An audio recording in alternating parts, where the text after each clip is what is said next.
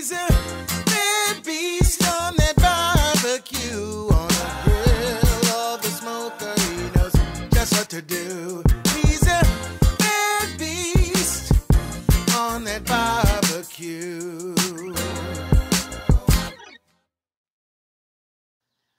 Hey, what's going on, guys? Hey, welcome back to another episode of Bad Beast Barbecue. Hey, we're going to be starting a rotisserie series this week. We're going to be doing rotisserie on several of our pits. And today we're going to start off with the Napoleon Prestige Pro 665. I've had this grill for quite some time, and I've done a couple of cooks on it and things, but I haven't cooked on it as much as I would like to. So I think this is going to be kind of the summer of gas. We're going to use this as much as possible this summer, not neglecting our pellet and our charcoal grill stuff, but I definitely want to get to know this a lot better than I do know how to use it. So it's got a lot of bells and whistles, a lot of advantages and stuff. And one of them is the rotisserie feature, which is what we're going to be doing today. So today we're going to be doing some rotisserie beef cubes. I got 2 packages of beef cubes, and we're going to season them up real good, and we're going to toss them in the rotisserie. We're going to let them go and cook low and slow until they get nice and tender and cooked all the way through. I guess my hopes is to try to simulate something like burnt ends. However, of course, we know that it won't be actual burnt ends. It'll just be rotisserie cooked beef, but we'll see how it turns out, see if it's something that worth keeping in the repertoire, okay? So that's enough talking. Let's go ahead and get this bad boy prepped up. Let's get the rotisserie spinning round and round, and let's get some propane in the air. All right, guys, so here we have 2.5 pounds of Angus beef cubes. All right, so they've already been rinsed off and everything. Some of them even got some fat on them, so some of them are pretty hard, so I'm not sure if that's going to render or not, because it's probably going to be a pretty quick cook and stuff. So, but we're going to season these with a combination of black pepper, kosher salt, garlic powder, chili powder, paprika, and then we're going to put a little heat on them with some Frag Out Flavors Reaper Dust. Not too much, but just enough to give it a nice pop. All right, so, and I want to season these pretty liberally because they're going to be going around in the rotisserie. And so I didn't put any type of oil or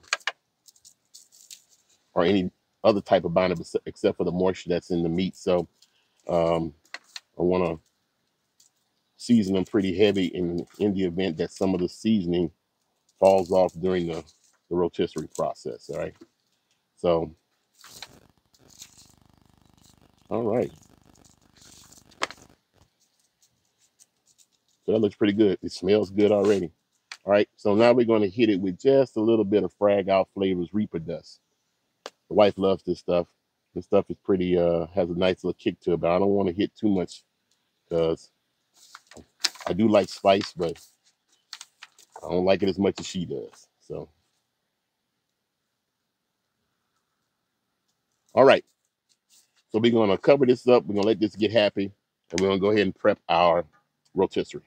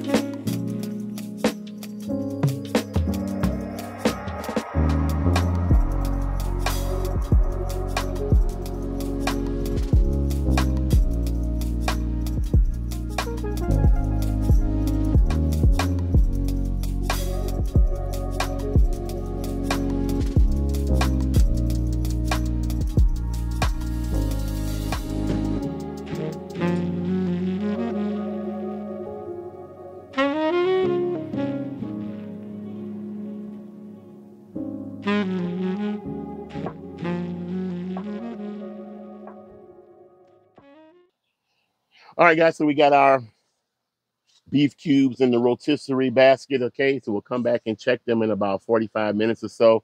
I do want them to kind of char to get a little burnt on it, to simulate burnt ends. So we'll see how long we have to cook these for. They're looking pretty good going around in the basket. Hopefully I don't have too many in there. But we got the fire set pretty low. I'll have to monitor the temperature to see if I can maintain somewhere in the neighborhood of 275 to 300 degrees. So let's close the top, maintain some heat, and we'll come back and see what we get in about 45 minutes. Oh, stuff blowing everywhere. All right, guys, so these have been on for a little over an hour at 400 degrees. We want to spritz them right quick. This is just a combination of water, soy sauce, and Worcestershire sauce. Just trying to keep them moist. I think it would have been nice if I had taken a couple of strips of bacon and threw in there with them. It would have added some that bacon grease as they go around.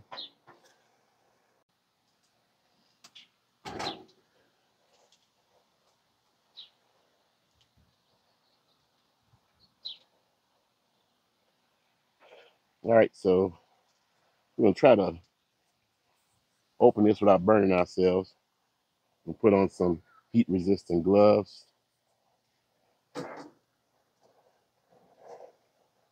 Pop the top. See what we got here. It's still kind of tough.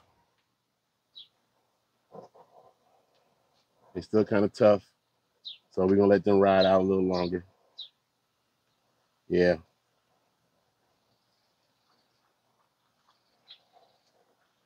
It tastes good though.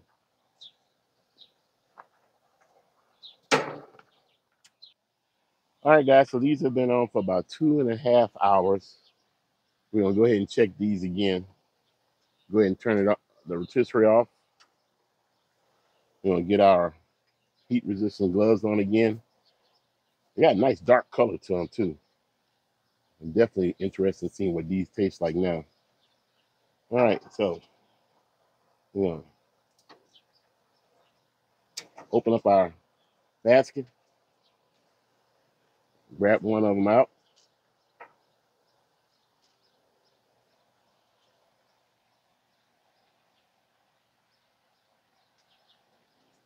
Not bad. Let's see. Oh yeah, they're getting a little bit tender. Oh yeah, they're coming right apart. So taste them. I think they can do with another half an hour. Pop this close. Start it up again. And we'll take them off in about 30 minutes. All right, guys. So, like I said, we're going to let these go around for another 30 minutes or so. But there's one last thing I want to do to these. I'm going to pour a little sauce over these while they're spinning around so they can coat. And I'm going to see if we can get this damn top back on here. Kind of one of the drawbacks to the Napoleon basket. And snap. There we go. All right. Going round and round, and we'll close it up, and we'll see what we get in about 30 minutes. All right, guys. So it's been 3 hours, 3 hours and some change that we've had these Angus beef cubes on the rotisserie. So we're going to go ahead and take them off, and we're going to see what we got. All right, so we're going to remove this pan here. Should have added more water to that just to make it easier to clean. We'll get our little disposable silver pan here. Pop the top.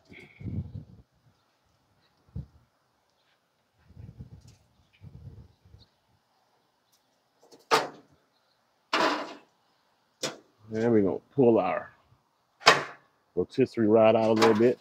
And we're going to dump them in here. I got losing a few.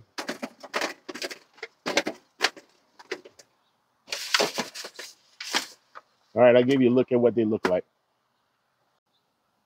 All right, guys, so here are our rotisserie beef chunks. They shrunk a little bit. Of course, that was expected. Dark color, that's what I was looking for. So hopefully not too tough. We've been spritzing them, and then we put a little coat of sauce on them. So All right, time for a taste test. Let's see what we got. All right, guys. So we got our simulated burnt ends here, and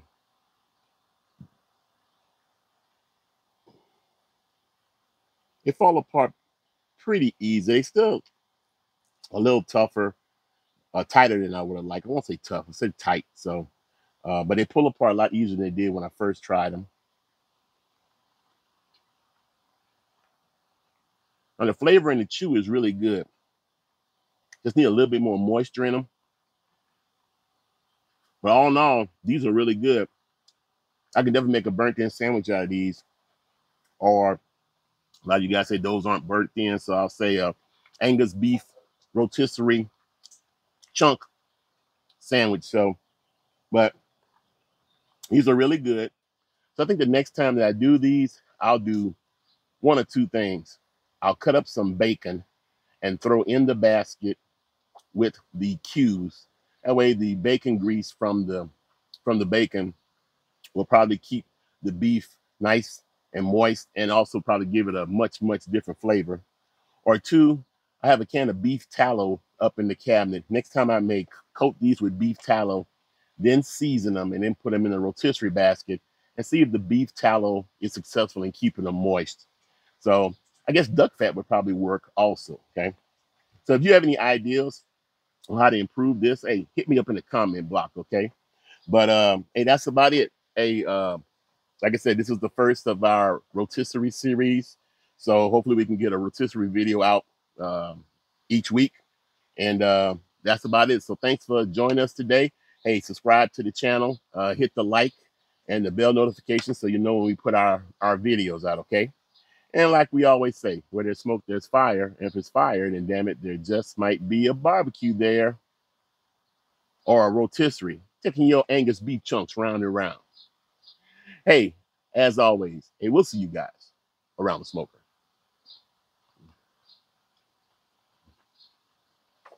But they're good. Definitely good. Cheers.